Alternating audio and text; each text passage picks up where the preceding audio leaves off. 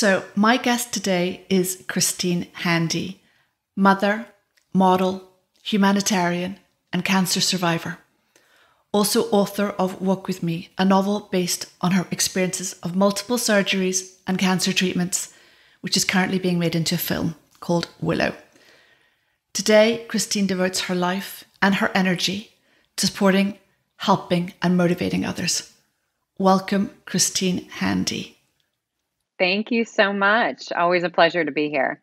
Wonderful to have you with me. So, Christine, you have gone through many changes in your life, and some of them not by choice. And you've had many challenges with health, which started in your 30s, with botched colon surgery, then which took a year to recover from. Take me to that time and the impact it had on you. It's interesting. I've been thinking about that time recently, and a lot of people, when they interview me or talk about my story, they don't bring up that time. They really go to the cancer or they go to the arm, which are obviously major illnesses and traumas. But the colon is what really started all of this. And when I was 35 years old, I was a thriving mother, wife, model, and self-proclaimed athlete. And so when I had this emergency colon surgery, I was, I had never been sick in my life, really. I mean, I had the common cold and I had flus and things like that, but I was not a sick person. And so during that time, during the surgery, the doctor nicked a vein in one of my bones in my pelvis. And he also knew that I was a model.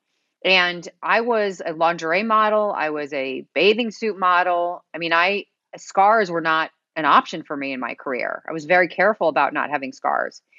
And so during the surgery, when he nicked a vein, he fought really hard to stop the bleeding. But ultimately, he couldn't figure out the source of the blood, and so he had to open me up. But when he opened me up, and it was an emergency situation where I was losing so much blood, so he cut me from hip to hip. And so when I woke up from that surgery, I was in truly grotesque pain. And my blood pressure was so low because I had lost so much blood. And when your blood pressure is that low, they can't give you pain medication. And so I had been cut from hip to hip. They had taken 28 inches out of my colon. I wake up from surgery. I have a port in my neck and I have a blood bag above my head. And I have no idea what's happened. And I'm in grotesque pain. So I asked the nurse who's sitting next to me, I said, I was shaking so badly because when you're in that kind of grotesque pain and you're not on pain medication, your body just shakes. And I was trying to stop my body from shaking because the more I shook, the more pain I felt in my abdomen where they had just cut me. And I had hundreds of staples and hundreds of stitches. And she was very cursed. And she just said, I don't know, your doctor will come in soon. And I said, I need some pain medication. I can't stand the pain. And she goes, you have too low of a blood pressure. We can't give you any pain medication. But she was not kind. And in those moments of despair and trauma, you need somebody that's kind to you. I'll never forget the way she treated me. I'll never forget her tone. And that was like the beginning for me of I had built a home, right? On dependency on external and my value in society. That was my home. And I was secure in that. This was part of the unraveling where that home was starting to crumble. And I didn't recognize it at the time. But when I woke up with a port in my neck, I started to question, like, wait a minute, people get sick. Like things happen that you can put yourself in a good position, but things happen that you have no idea will happen to you. It's like getting in a major car accident. You don't expect it, but it happens. And post that, at what point, because clearly, physically, you were in a very bad way. And, this obviously had come out of nowhere because it was a botched procedure. At what point did you recognize that you wanted to shift something in your life, or that there had to be a shift, partly enforced by this whole, but you could have gone in a different direction, right?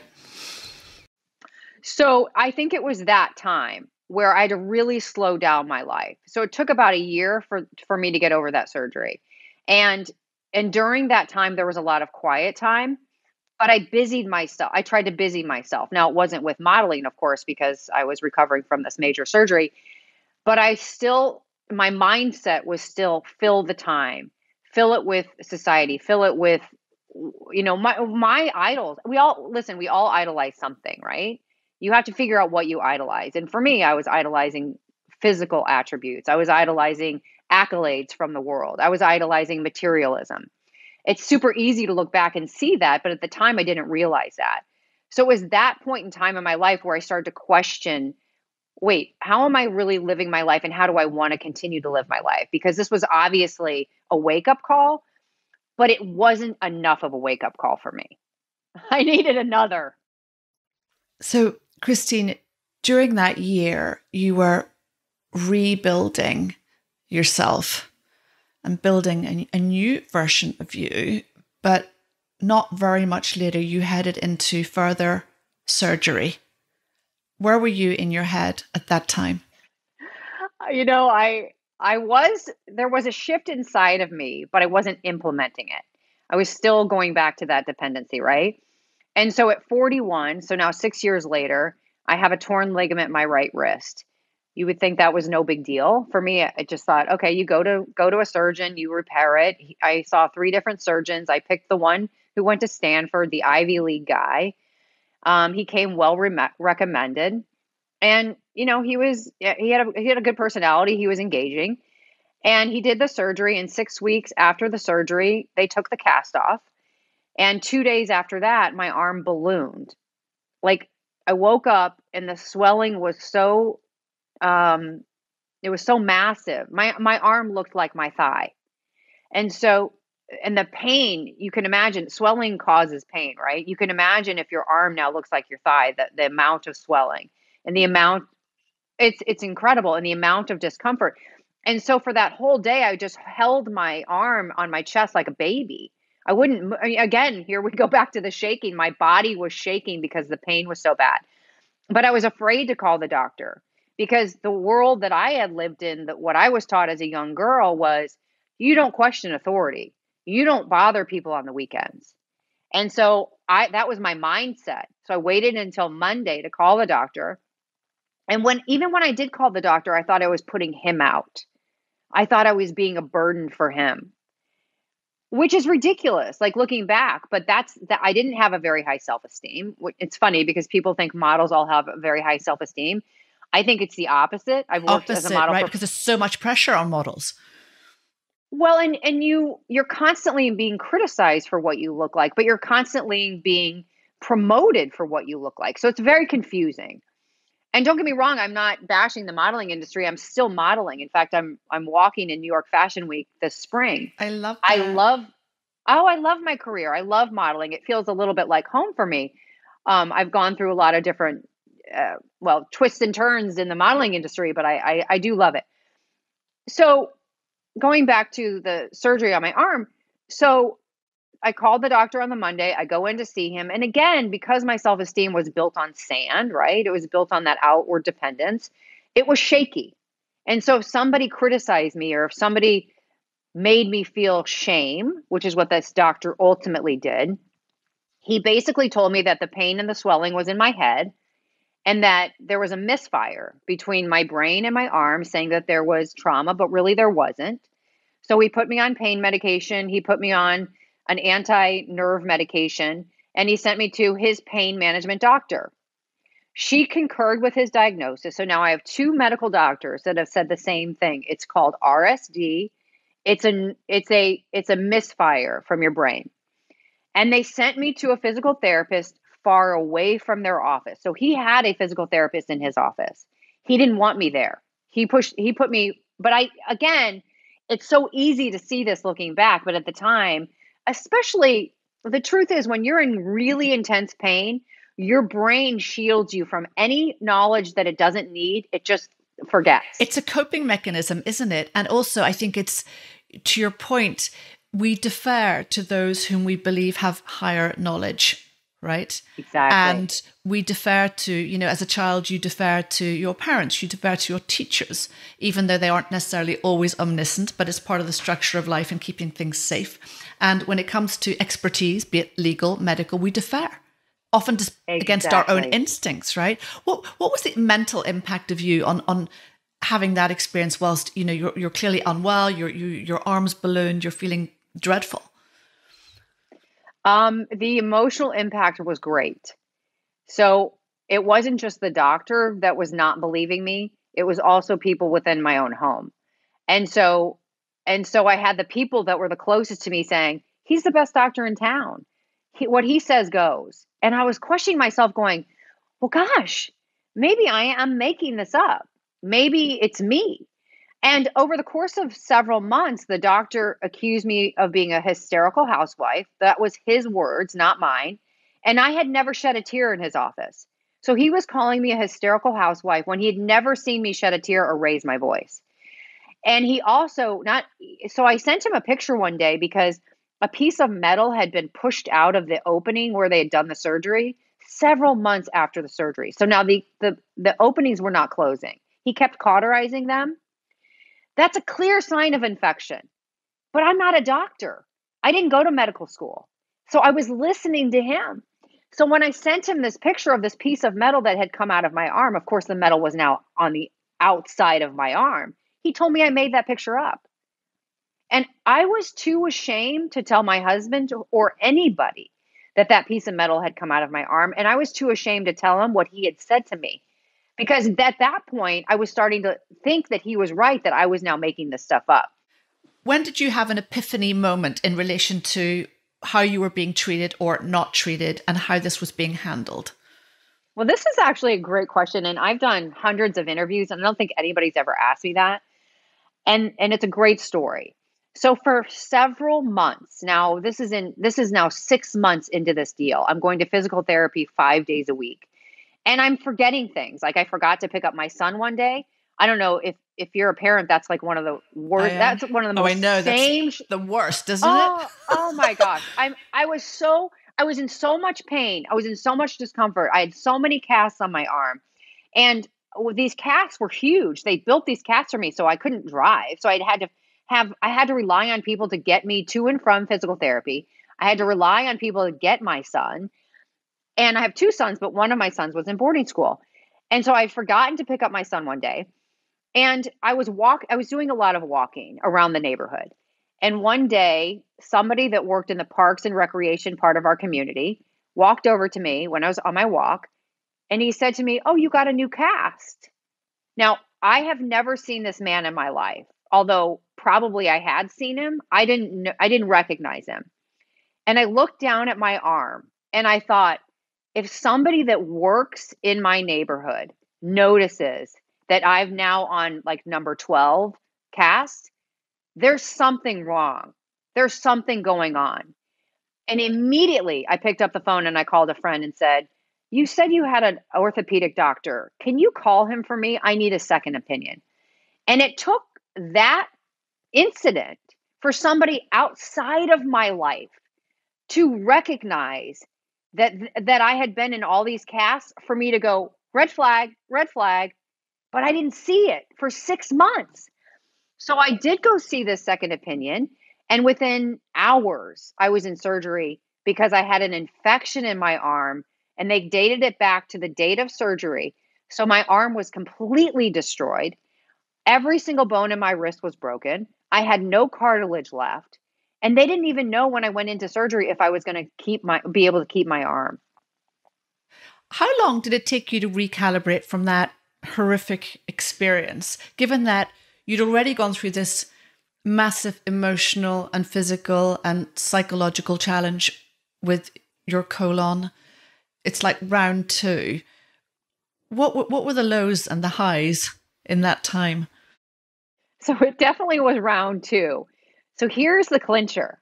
This is the part where it really gets messy. I I went up to New York City to find a surgeon that would repair my arm.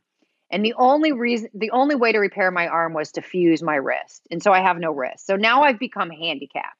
And they put cadaver bones in my arm. They put cadaver Achilles tendon. They put cadaver grafts and they took out my bones. And so I'm in a cast in New York. Now, I don't live in New York. I was in a cast in New York at a hotel, and I was up there for my 6-week post-surgery checkup. So I have a cast on from my fingertips to my shoulder, and they don't want me to move my arm at all because those grafts will move. They have to stay in place so that forever my arm will be, fused. So I'm in a hotel room, and now for months I've been just pouring liquid soap over my shoulder and washing that off my body because I'm in a cast, and so my arm's outside of the shower. So in this hotel, they don't have liquid soap. So I struggle to take this bar of soap. This huge cast is out of the shower so it doesn't get wet. And I wash my left breast and I immediately find a lump. Within 5 days, I'm diagnosed with an aggressive form of breast cancer. So I didn't even have time to digest. Now I'm a mother. I have 2 young kids. I didn't even have time to digest the fact that my arm is now fused. I'm now handicapped. And now I have breast cancer. How did you feel in that moment? Because, it's almost inconceivable, isn't it? Oh, yeah. That moment of, one might call it crisis. What was the emotion at that point for you? I couldn't wait to die. Yeah. I couldn't wait to die. And how long did that last? That feeling Too of long. Despair? Yeah. Too long. I did really, truly plot my suicide because now it wasn't just the fact that I have going now on my 3rd trauma. It wasn't just the fact that I couldn't figure out how to take care of my own children. It wasn't just the fact that I was trying to figure out how I was going to live the rest of my life with a fused arm. I had completely lost and now was about to lose my hair, and everything that I thought was value for me was my dependence on what I look like. That was completely getting washed away. And I didn't know who I was. And so I didn't have anything to stand on. I didn't have a self-esteem to ground me. I didn't have any self-love or self-worth. That had already been gone. The bully doctor had ripped away every piece of self-esteem that I had left. Now, I'm not saying that I had a good self-esteem. I didn't. But that washed away the rest of my self-esteem. And I wasn't able to build it back up because I didn't know how. And I didn't realize that all these outside dependencies were destroying me. How did you feel about yourself? I mean, clearly you felt, like you'd had enough of life. But what was your feeling towards you at that time? Shame. I felt like I had the scarlet letter of cancer.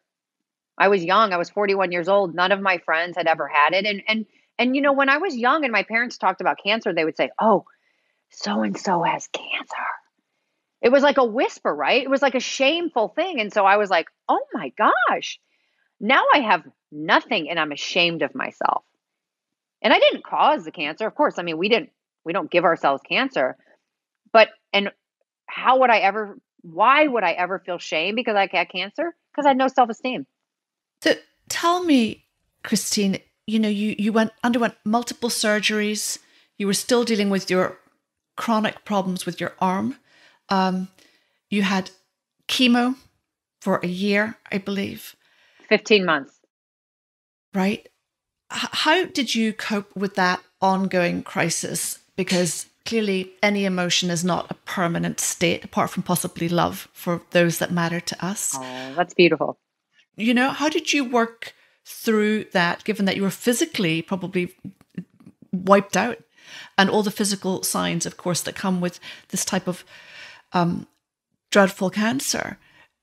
Tell me about, those 15 months, how you managed that ongoing crisis and the turning points in that time for you? So I was about 3 weeks into the cancer diagnosis when I realized I had a mountain of women showing up for me every single day. And I didn't really shift at that moment, but I started to believe in myself because I saw all these other people believing me. And I feel like that's a courage net. So we can run out of courage. We can run out of bravery. But when people start showing up for us and they become the hands and feet, they carry us, they give up their time, they give up their resources to carry us and our family, then we rebuild our self-esteem. Then we rebuild our courage. And so because I had those allies in my life and I didn't feel so alone, and even though they didn't understand what I was going through, right? I mean, I didn't know anybody that had a fused arm. I didn't know anybody that had breast cancer.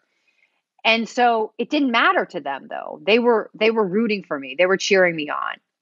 And so when they started to show up for me over and over again, I started to show up for myself. And that, I think that was the first shift. And and then I found a doctor, my oncologist, who I trusted.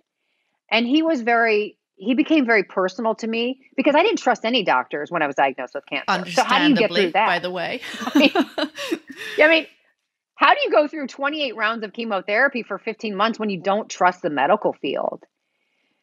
So he was vital to me trusting the medical field again. And so I had friends that rebuilt my trust in people. I had my medical team rebuild my trust in the medical world. And I started to get some ground. I started to level off my self-esteem. And then I started to change what I was listening to. I started to change in my head the thoughts. I started to stop saying you're not worthy. Now that your beauty is gone, you're not worth anything. I used to say that to myself.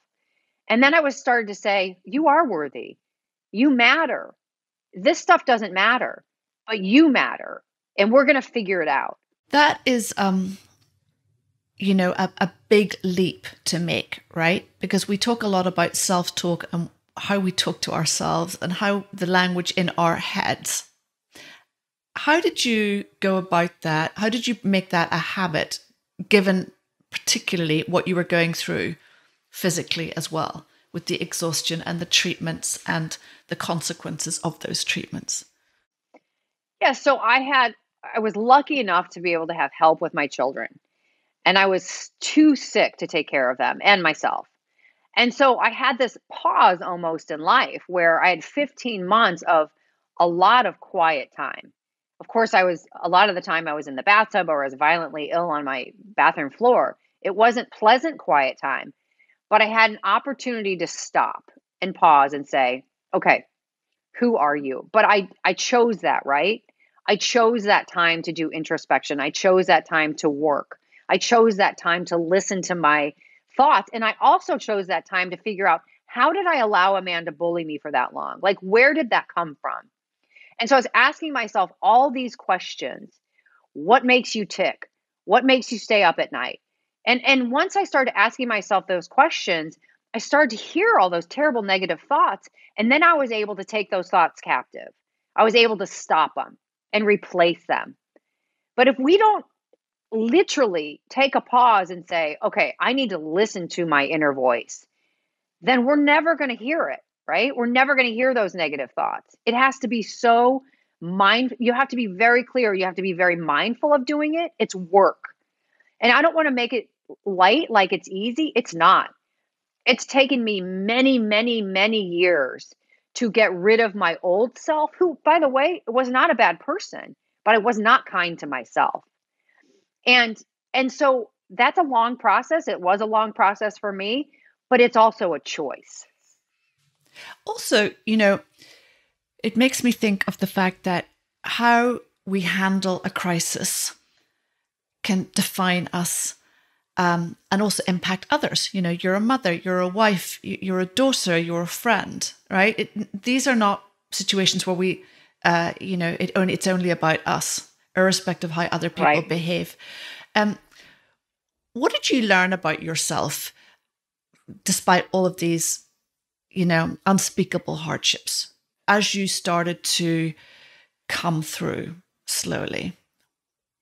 I learned so much, which is why I think my story has been so popular, because I'm vulnerable enough to share it. Like, I got rid of the pride and the ego. I just said goodbye to the self-preservation of like putting out this fake facade to society, which I did for 41 years. And when all that was washed away, I said to myself, this story has to have purpose. You can't go through all this pain without having purpose. And so I made a note to myself that I was going to use this to help other people.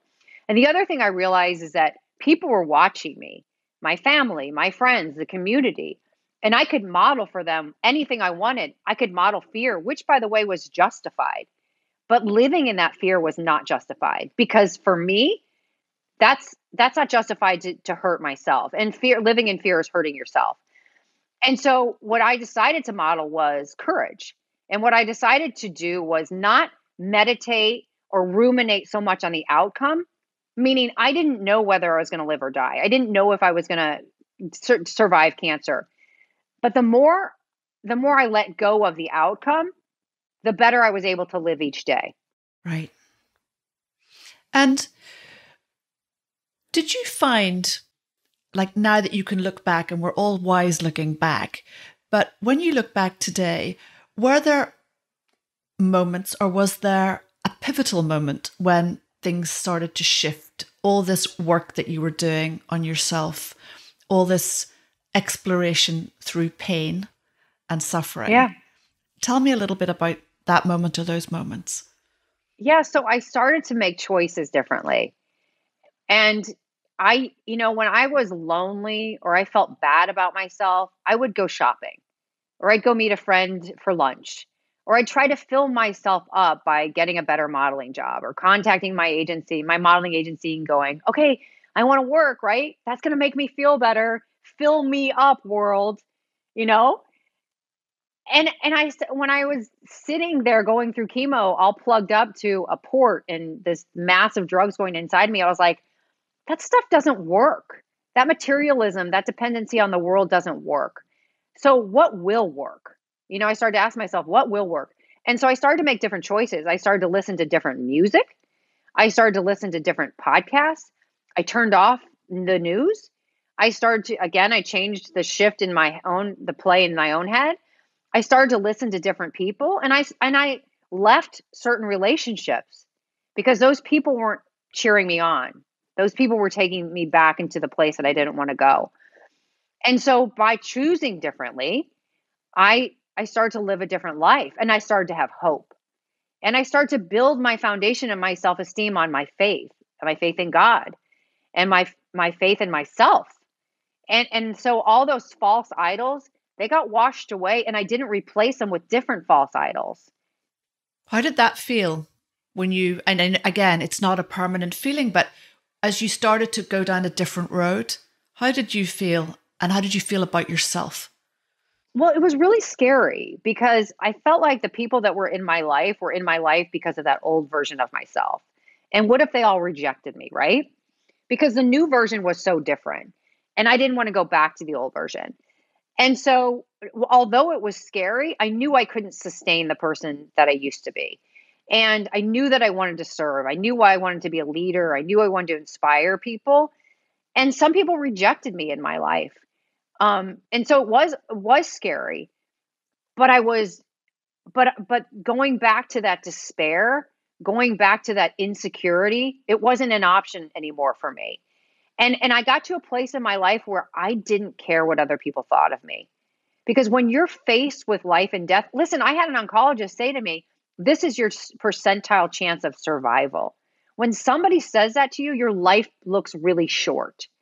And I thought to myself, okay, I maybe have a shorter life, right? How am I going to use that? Because at the end of the day, if I don't use it to help other people, I'm not going to feel very good about myself at the short end of this life. And so every day that I live now, I live to serve. And if I get cancer back tomorrow and I don't survive, I'm good because I've done everything I possibly can to help this world, help other people. And I love myself now. That self-love carries me. So, Christine, you've talked about replacing fear with courage, and handling fear with your faith. Tell me a little bit about that. I believe in God. I believe that I'll give you an example. People can understand through stories. One day I came back from chemotherapy, and my mother was on one side of me and my father was on the other side of me, and they're carrying me into my house because I was so violently ill. And I got home, and my father opened the front door, and I looked in my house, and all over were these sticky notes, these yellow sticky notes. And on every sticky note was a scripture. My friends had come over while I was at chemo and papered my house in scriptures. So that, oh, So that now what I was looking at was God's words, was Bible verses instead of my pretty porcelain and my beautiful china and my Prada bag. I wasn't looking at those things. I was looking at these scriptures, and that was teaching me. And then I replaced my podcast with preachers. And then I replaced my music with Christian music. Now, that's how I got through it. And I needed hope. And the only hope that I felt was from faith. And so my dependence on God, that was secure for me. That was solid ground for me. Because the other stuff can be washed away so easily. It can be taken from you. It's temporal. Faith is eternal. And that's the difference for me. Totally. And when you came through all of that, what point did you feel ready to throw yourself more fully into this life of service? Because I would add before, you answered that one, that today you really do devote your life to helping and supporting others. And that takes through a number of platforms, as a writer, as a motivational speaker, as a mentor, as a humanitarian in many different ways. You're on the board of a number of charities. I love the charity eBeauty that you are Thank you. Playing a major role in, which for those that don't know is a national wig program, exchange program, because obviously wigs are very expensive. So for those who can't afford wigs during treatment, you also collaborated with a bathing suit brand to manufacture a line of swimwear for women who no longer have their breasts due to cancer. Take me to that time when you felt ready to go forward on this new road. Well, I knew when I was going through chemotherapy that I had a purpose in this world. And before, my purpose was wonderful, to be a mother and to be a model, and that was fine. But it wasn't enough for me. I had a bigger purpose now. I had a story that needed to be told. That's how I felt about it. And it wasn't self-serving. It wasn't like, oh, I need my story to be out there to make me feel better, or oh, I need my story to be out there so that my name is out there. It was because I was able to rebuild my life on faith. I was able to rebuild my life on women showing up for each other. People needed to hear that because it gave hope to the world. And so how was I going to do that? I always run to write a book. So I wrote the book. And once I had the book, it gave me a platform to become a speaker. And listen, I was in front of a camera for 30 years. So I was comfortable speaking in front of people. And I often say, oh, God was just preparing me by being a model to be a motivational speaker. You have a bigger impact. And all the traumas that I went through, I didn't let that stop me. I let it fuel me. And so recently, last summer, I had an infection in my left breast cavity. I had implants after my mastectomies, and I loved my implants. I actually thought that was kind of a prize after breast cancer. It's not that I wanted implants ever. I never got them, but I didn't want to be flat or concave. I wanted to have implants. And so they got infected about a year ago. And ultimately, after months of an infection, they were excavated. And so I had more surgery. I had 2 major surgeries with that. And that left me concave. And for a while, that stung because I wasn't used to that space. I was used to looking into a mirror after breast cancer with fake breasts. And so that was very new to me. And after a couple months of feeling bad, not bad about myself, I didn't have a pity party, but I was like, why another trauma? Why more pain? And the physical pain of that, the MRSA infection and the surgeries was really grotesque. The pain was horrible. What was your answer to the why? Because it's such a human question to ask. Why again? Why so much more? Why such pain? Well, here's the answer. I was now in a space that was untouched in the world of bathing suits. Like there's no bathing suits for people with concave chests. And people, I live in Miami. I wear bathing suits, and every time I would go buy a bathing suit, even if it had a padding, it would invert when you went in the ocean. So there was no choices. And so after a couple months of like, okay, why did this happen? And going through my closet and throwing out half of my wardrobe that could no longer fit me, I went one day into my medicine cabinet and I took out an ace bandage and I started to play with it on my chest.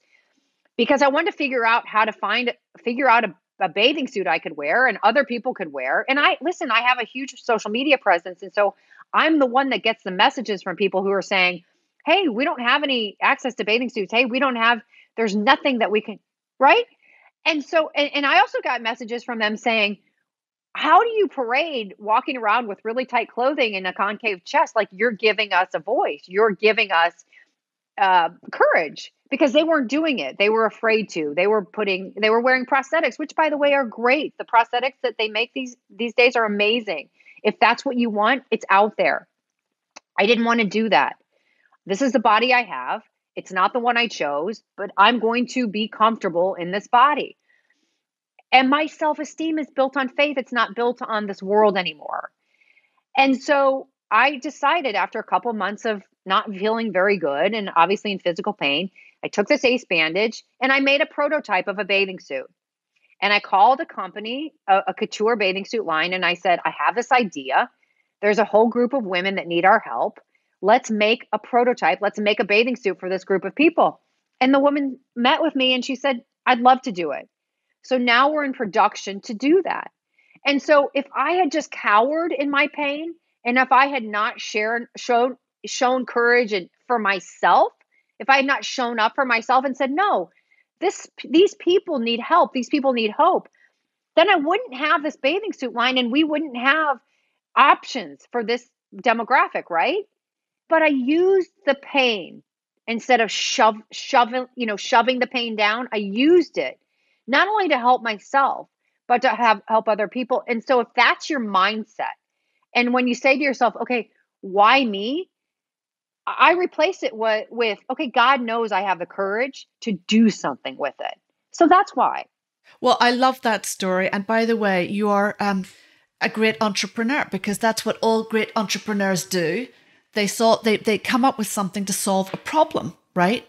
Exactly. And, as I say, most people can be entrepreneurs, but most of the time it just stays an idea in people's head. And they get so fearful that they can't do it that they don't, right? Exactly. It's sort of self-fulfilling prophecy in some ways. Because, I would love to talk to you about, women accepting themselves, embracing themselves, owning who they are. You are a senior ambassador for Look, Learn, Locate, which resonates with this theme. Tell me a little bit about that and about your work there. So Learn, Look, Locate is it's an access. It's a website. It's a resource for people with breast cancer. It's specific to breast cancer. And so it talks about new studies with different treatments. It has a lot of women that are featured who've been through breast cancer, who've survived it. There's people with metastatic breast cancer, and it's storytelling. And so I'm a part of it because I believe in what they're doing. There's Susan B. Komen, which is a huge breast cancer organization in the United States, maybe in the world, I'm not sure. I guess it's a brand. It's a new brand where they're saying, okay, let's share the information. Let's be, you know what I mean? Instead of like trying to get the information from this website or this website, let's just put it all into one. Let's centralize it. And so that's why I love it.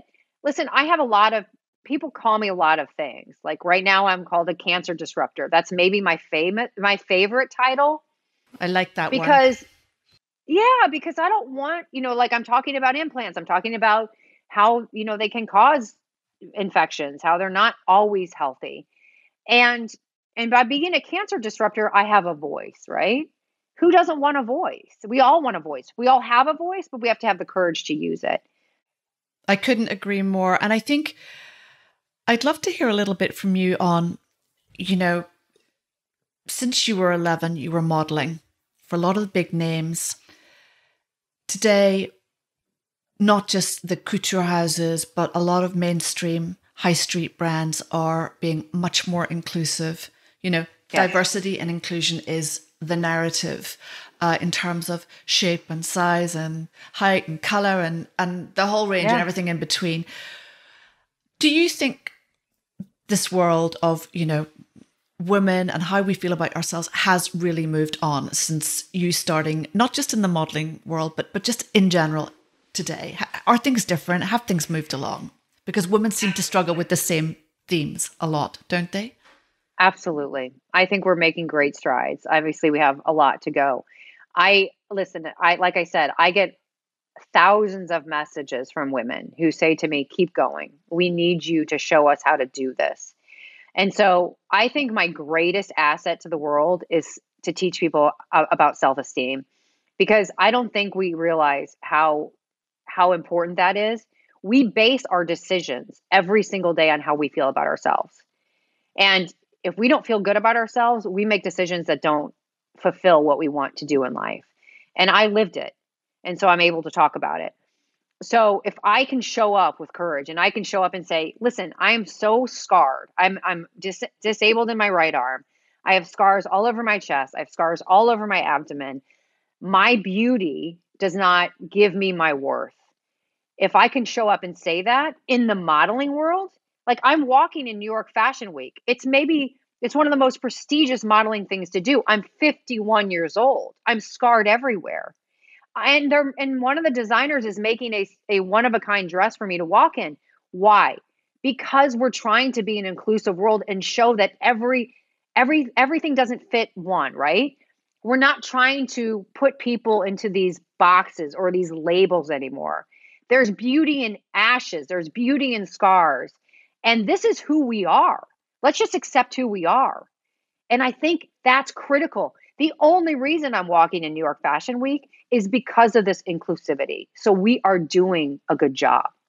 Well, that is so reaffirming, I have to say. And I think that we spend the early part of our life conforming, trying to do what we're told, being how other people want us to be. And actually, as I always say, we are physically different, from a biological Yes. perspective. And we all have our voice if we can just uncover it.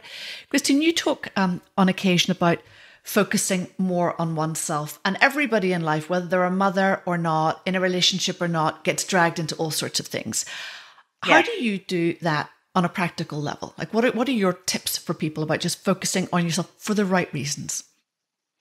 Well, do as I say, not as I do, because I don't have a lot of balance in my life because I'm on such a mission to help people. I say women, but it's really people.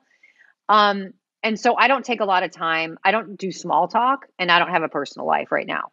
And I'd rather work. I'd rather make a difference in as many people's lives right now. So, like I said, do as I say, not as I do, because I don't think that's healthy. Um, but what I do think that I do every single day is remind myself of my value. I pour into faith based music every day. I don't turn on the news. I don't look for fear based anything in this world. I don't look for people that are critical. I look for people that give me hope. I don't seek out things that make me feel bad, meaning I try to eat healthy to make me feel better. I don't watch violent things because that, causes anxiety. I do take thoughts captive. I do trip myself up sometimes and say negative talk, but I stop myself and I change the narrative. It doesn't automatically go away. Even years of practice, you still have to nurture that. It's like a muscle. We go to school to work on our brains. We go to the gym to exercise to work on our bodies. I take time every day to work on my self-esteem. That's so interesting. Tell me, Christine, you have a huge following. You have women and men seeking your advice and your opinion on many things. Given the year and a half that's been with COVID and a lot of people having struggled and perhaps not anticipated the struggle they've gone through emotionally or perhaps physically during this time, and other people who've struggled with illness more generally in their lives or loss, what advice do you give people when they have those moments of, pure struggle where they feel low, where they feel hopeless? So hopelessness and helplessness are both taught, meaning we can meditate on helplessness just as easily as we can meditate on hopefulness. And it's a choice. And our reaction to trauma is in our control. Also, meditating on the outcome is a bad idea. And so, like for me, meditating on, am I going to get cancer back? Which, by the way, a lot of people do. That's fear based. That doesn't allow me to live today. And so if we say to ourselves, well, this COVID is never going to end, that's an absolute, and it's not true. But we have to remind, self-talk is critical. We have to, and by the way, loneliness, which is all around us right now, that's one of the toughest feelings to feel. But if we feel lonely, you have to look to see where you seek companionship. And if it's with people, if it's with this world, which we all need, that's a base.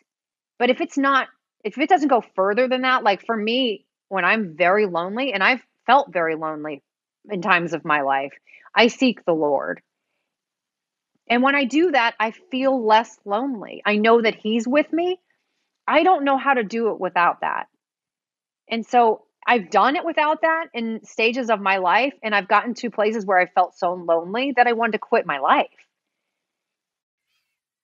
I understand. And tell me what, you've been through a lot of change, much of it not by choice, but you have grown through that change. You've made decisions about who you want to be and how you want to live, for yourself and for the world, because you're on a big mission. I'm on a big mission. You really are, and you're unstoppable, and you're not going to be stopped. That's absolutely evident. How would you advise other people who really want to find their purpose? That's such a good question. I don't think anybody's asked me that. I was searching for so long, but I was searching in the wrong direction. I was searching from outside sources. When I started to search from within, I realized my purpose. So it's an inside job. You have to find it from within. And some of the questions that you can ask yourself are, what keeps you up at night, right? I mean, if you turn on the news, like for me, it's children with cancer. That keeps me up more than anything. And so if you find out those, right? I mean, if you find out those things by asking yourself questions and putting yourselves in positions to figure that out, then you figure out your purpose, because then you're going to be led in that direction. And so that's how I found my purpose. I also said to myself, of all the pain that I've gone through, how can I use this in what way? And I realized that I can use it every day in every way. Meaning, like when I walk out in the morning to go for a walk, I'm still serving. I'm looking around. I'm smiling at people. I'm engaging with people in a time where people don't do that. And so I know I'm affecting lives the minute I wake up. And then I go, I go down the road of like now with my job, with who I serve, with my social media, like you said, with my motivational speaking, with my book, with my writing. And it can become your life, but you have to search it, and it comes from within. And you are a guide and a shining star in the life of many. Who has been a guide for you on planet Earth? And what's the best piece of advice they or someone else has given you? Well, I had a lot of women. I had a really good network of women that became my courage net. And when they showed up for me day after day, and they gave up their time, their resources, their own families to help with mine, they basically said to me, "You're our Bible study for this 15 months." And they taught me how to serve. They taught me how to lead. They taught me how to show up. And when I was done with treatment, I said, okay, well, it's now my time to do what they did for me for everybody else. And I also got to a point in my life where I was like, I had gone from thinking my voice doesn't matter at all, who would ever listen to me, to thinking my voice matters and people are going to listen to me, because I'm going to shout from the rooftops that you matter. I'm going to shout from the rooftops that women standing together is maybe more powerful than anything. And now that makes me unstoppable, because I'm not going to quit that. And it's true. Those things are facts. I absolutely love that. So, Christine, one final question from me. What are the big exciting things ahead of you this coming year? The New York Fashion Week. What else is in the pipeline for you that you can share with us that is really taking you further down this life of bringing change to others and being a change agent yourself? Yeah, so I'm doing more collaborations with brands who have the same vision that I do, which is great. So the bigger the platform, the bigger the voice, right? And again, it's not about my name. It's not about Christine Handy, but it's about the message. And so the bigger audience I have, the better I feel about getting that out there. Also, my book is becoming a film, and hopefully that'll be starting to shoot soon. It was meant to shoot in May of 2020, so it was postponed. Any secrets about who's playing you, or is that under wraps? That's under wraps, and I can't share that information, but I'm excited. you know, me too. And the film mirrors my book, which doesn't always happen. A lot of times there's adaptations from books to film and they resemble each other, but the film version, the screenplay version of my book very much mirrors my actual book and my story. It's a fictional depiction of my life. And so I'm very excited about that. Again, not because I want my name in bright lights. The story is important because it shows how women can save each other, can save lives just by showing up for each other. Well, that is super exciting. I'm Thank you. very much looking forward to seeing it in due course. And Christine Handy, thank you so much for being with me today. Absolute pleasure. Thank you so much for having me. Thanks for listening to this episode of Double Espresso with D, with me, D Sterling. If you enjoyed it, I'd love you to review and subscribe to the podcast so we can share these amazing stories with others.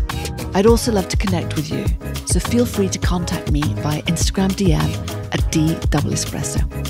Until the next time, au revoir.